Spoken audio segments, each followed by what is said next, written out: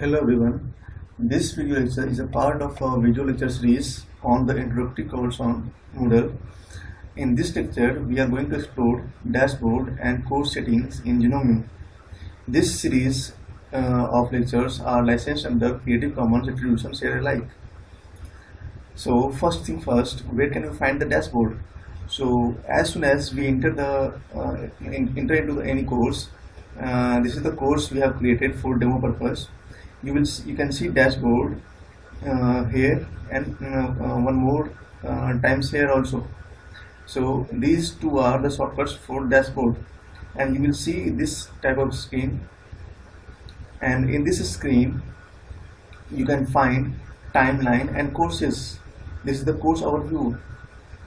So what can we get in dashboard? In dashboard we can get course overview and the blocks. Here you can see these two things are the things we can get in the dashboard. So in timeline, what are the things we can get in timeline? In timeline we can arrange timeline in two forms, like sort by dates and sort by courses form.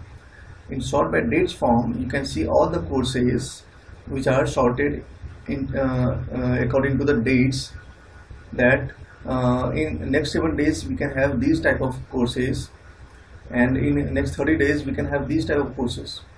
So in this page you can also find attempt quiz shortcut and submission shortcuts also. That means we can also submit the assignments or attempt quiz also from this window itself. Now the second is sort by courses in timeline. So in sort by courses timeline, we can have courses sorted in terms of courses. So in this we can see there are two type of courses: exam preparation and psychology in cinema. Now next is we have to stop for a reflection spot. Now by this time you all have created your own Moodle site at Gnomio, and you are well familiar with the introductory part. Now you have one question, that you have to explore the dashboard and you have to find that how can we customize the dashboard. So resume the video after you have done exploring the dashboard. Pause for now. Okay, so after this you must have seen that there is a customize this page option in the dashboard. So you have to click here to customize this page.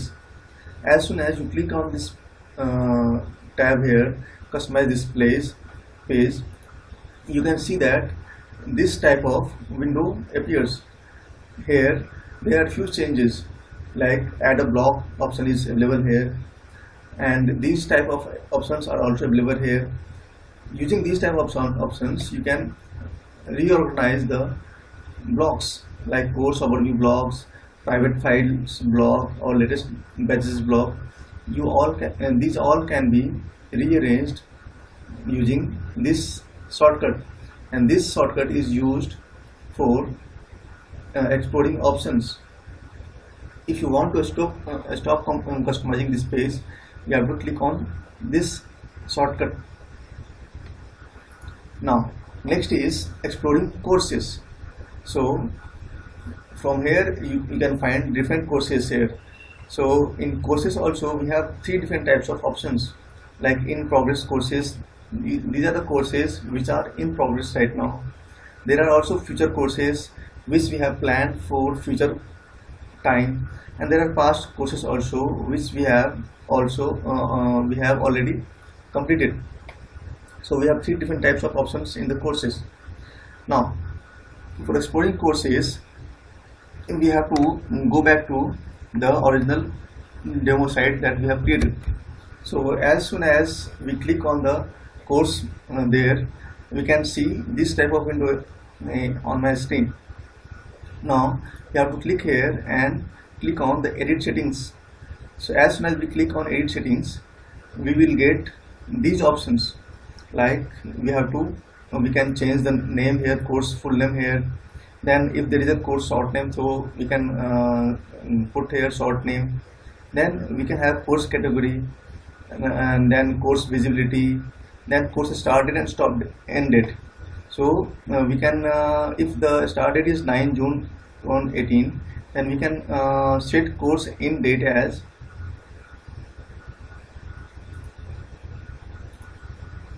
we have to click on enable here, so that we can change this. So we can change it as 10th July 2018.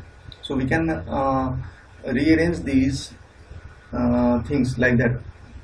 Then if we have a course ID number, then we can also put it here.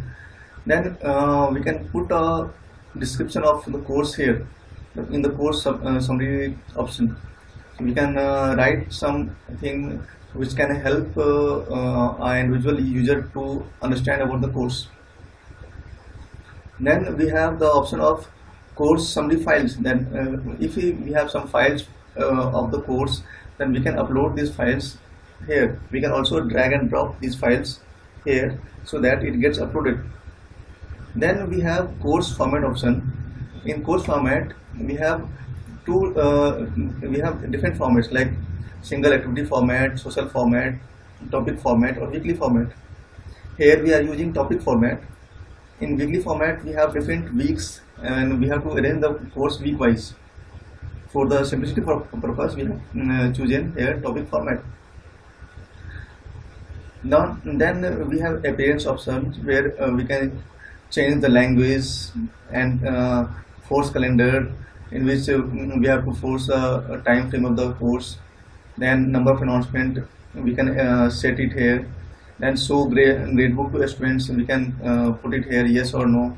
Then show activity reports, we can put it yes or no, that students can see here. Now files and uploads. If we have to upload the files, then we can put here the size of the maximum upload size of a file. Then location tracking is also very handy, which shows that how much course is completed, how much percent of the course is completed. Then we also have this type of option. Then this is the role renaming option. Then if these are the by default options that is available. If we want to change the student name as learner, so we can put it here.